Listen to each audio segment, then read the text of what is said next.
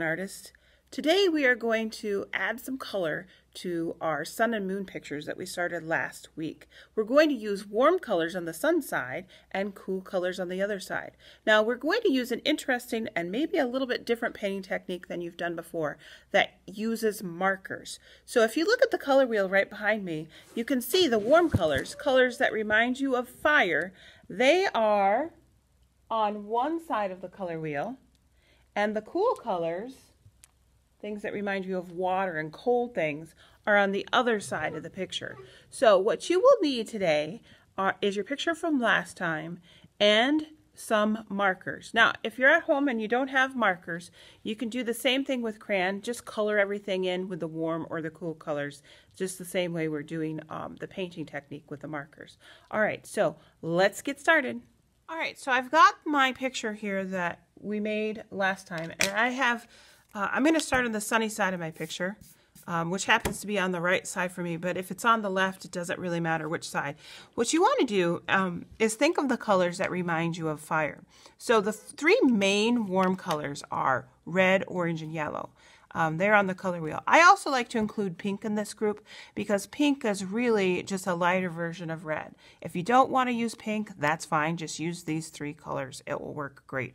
So choose one of them, and it doesn't matter to me which one you start with, but you are going to use that marker to add lines. I like to do the sun rays first. I like to make each part of this a little bit different, and so maybe in this one I will do diagonal lines. I think about the different lines that I know. I'm going to crisscross my lines. I like that.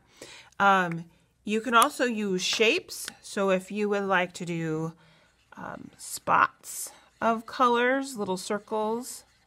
Now, I don't usually color in very many things. I am doing it with the yellow sometimes.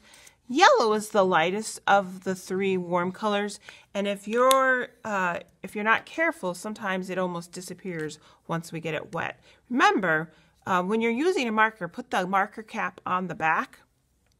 That way you don't lose your markers. All right, how about some curvy lines? You can make up your own. You don't have to copy the same as mine.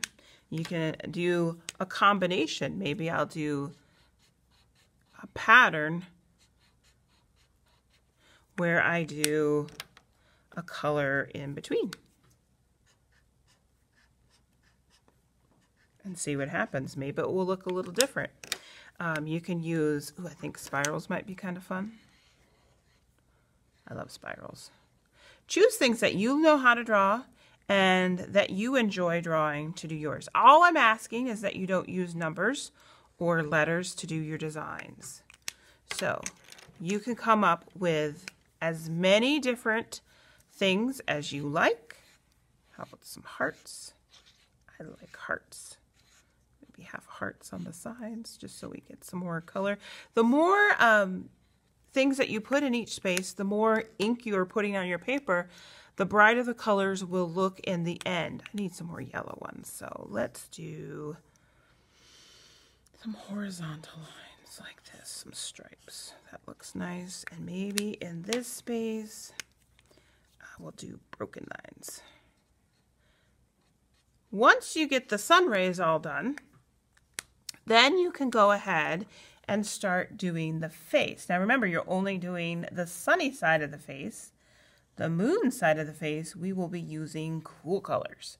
So I start by outlining next to my crayon.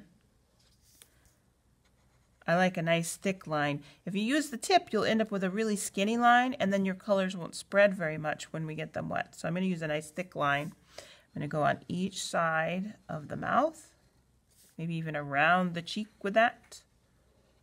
Around the eye. I know it looks really strange right now, but once we get this wet, it's going to do something cool. Just to add a little bit more ink, I'm going to do some stripes on my face. I'm doing curved stripes, but if you'd like to do straight stripes or horizontal, vertical, it doesn't really matter. I just want some lines in here. I don't want to color the whole thing. First of all, that's going to take too long. Second of all, you don't need to. You'll see why here in just a minute.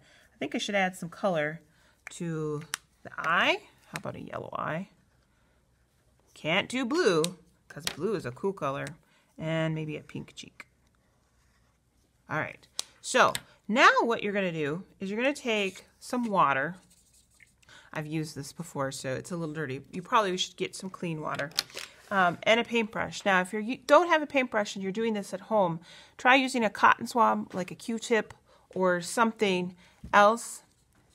And I am just going to get this little area wet. Just use the tip of my brush and let it touch the marker. I'm going to try to keep this color inside this area. Now, I like to skip. I'm going to skip this area right now so that it has a chance to dry. And then I'll do the next space.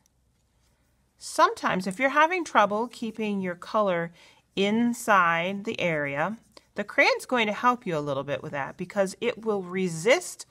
Crayon is made from wax, and well, our water is made from water. And when you get the two, crayons and water, I'm going to take and I'm going to do all the spaces, but notice I'm kind of doing it in a pattern where I skip one and then do another one. For those of you who are trying this with a Q-tip, I'll show you how that works too. You might end up needing more than one, but you can add. You do the same thing with a Q-tip. Spread it around. Now, if it's still giving you trouble and you're having trouble staying in your lines, one thing that helps me keep them control it a little more, a couple things. First of all, don't let there be too much water on your paper. If you see a puddle, spread it around or soak it up. And if you need to soak it up, wipe your brush off and then take your brush and just let it, it's a little thirsty then, so it will drink up that extra water. The other thing sometimes I like to do, I'm going to go back up here now, is outline where I'm going to paint first, and then it's just a little bit easier to stay inside because all I have to do is paint in the middle. So work on controlling your paintbrush or your Q-tip so that you end up with nice looking colors and it's not just all mixed together when you're finished. If your brush is too dry, the paint or the ink won't spread around either. So if you have too dry of a brush, I'll show you what that looks like. You'll start to hear that scratchy sound and it's starting not to spread. Some people just try pushing harder. That doesn't work. All that does is ruin your paintbrush. So what you need to do is just dip it again. And get right up to the edges. You don't want to leave that part empty. All right, one more space here. Ooh, I didn't have my brush completely rinsed off there and it mixed and had a little orange left over and it made a yellow-orange color. I like that. That's kind of a happy little accident. All right, so now I'm going to do the face. I'm going to go around the outside first. It's okay to paint right over that smile. It won't hurt it at all. I'm going to go around the outside of the curve part. And then I'm just going to start filling it in. Careful of the eye and the cheek if you have it.